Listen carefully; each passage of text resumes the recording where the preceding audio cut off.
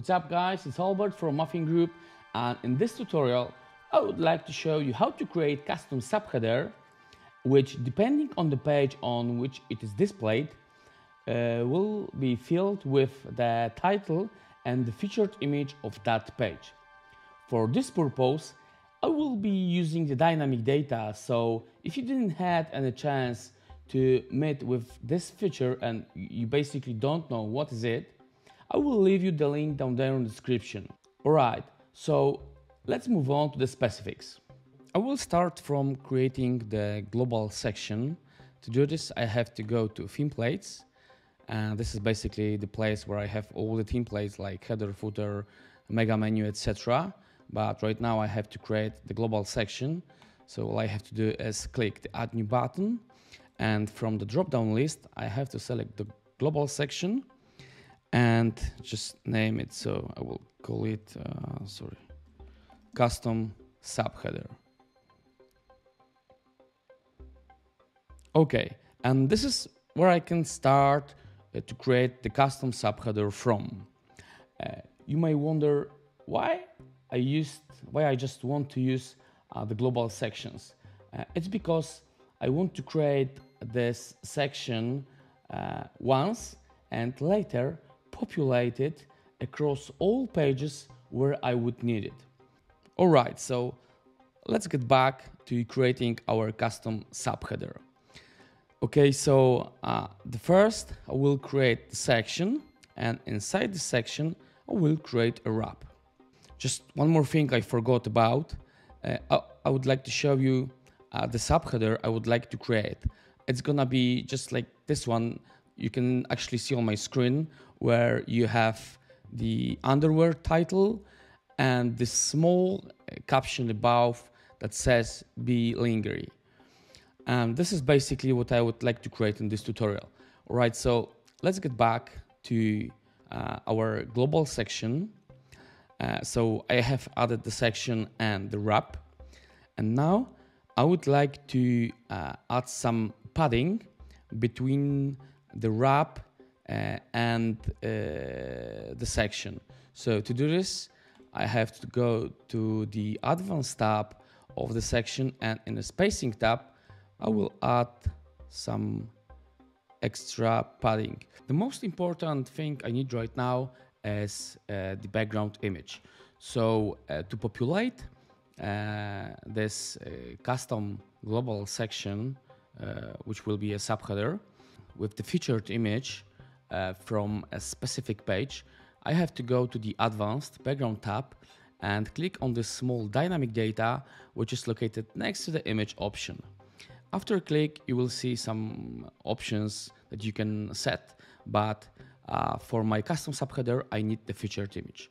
Right, so what you actually see is just an illustrative picture which shows you that for the background, you will have the featured image of the specific page. As I want this image to be covered, I will set the size to cover. Perfect, that's what I wanted. Okay, so the next things I need is the small heading and the large heading. This is what I shown you on this example. Right, so let's add the small heading first. It's gonna be H6. Also what I need to do is change its name as well. What else I can set is I would like it to be centered. Let's maybe set the background color to be white, and also because I would like the background to be just behind the text and not across the whole wrap. And the dimensions tab, I have to change the width to inline. That's perfect. The other thing I need to set as well is some left and right padding for this caption to make it look a bit better. So let's maybe add, not the top one, but 10 pixels for the right and 10 pixels for the left. Perfect. Right, let's add the other heading just underneath the first one, and this can stay H2. And what I actually want for this heading is I would like it to be populated with page title. So I will remove the default title and I will click on this dynamic data button again. And from the list, I have to select the title, the template title. And as soon as I click it, you will see that our dynamic data will be replaced with custom subheader. It's because this is the name of the template which we are actually working on. You remember when I was creating the global section, I called it custom subheader, and this is what exactly shown right now here. Alright, so let's style it a bit. I want it to be centered as well, just like above small caption. And I think that's basically what I wanted to achieve for this custom subheader.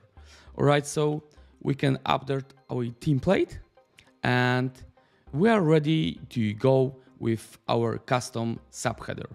Okay, so what I want to show you right now is how to populate this already created custom subheader across any page you like.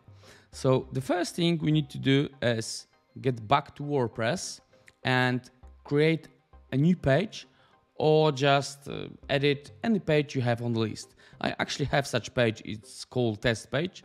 So I will go to edit it with the B Builder. Okay, as you can see, this is the page I've been working on for the other tutorial, and it's populated with some query loops for the products. But this is where I would like to put my custom subheader.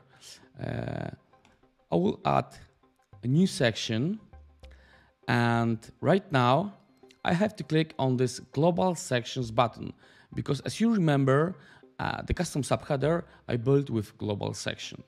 Right, on the left side you can see right now some global sections, and the one I've already created is custom subheader. Let's select it then. Okay, as you can see, there is just a small caption here, but there is no background because I probably forgot to set the featured image for that page. So I will update this page with the data I actually populated here, so I won't lose it. And right now I have to get back to WordPress and edit this page to set the featured image, which is actually the native WordPress function. So let's click on set featured image and let's choose the image I've uploaded this morning. All right, we can update this page right now, and as soon as I will get back to the Builder, to place where we've been working on, and I will refresh this page, just as I thought, I should have the image I just set. As you can see, the custom subheader on this page is populated with the background image set as featured image. It also has the title test page, so it's basically the one you can see actually here. And we have this little heading above, which was a fixed text. Hope you enjoyed this video and I shed some light how interesting the dynamic data in combination with global sections can be. That is all for this video. Thanks for watching, and remember to like, subscribe and hit the bell icon to get notified every time we release a new video. If you have more questions, please visit our support center at support.muffingroup.com.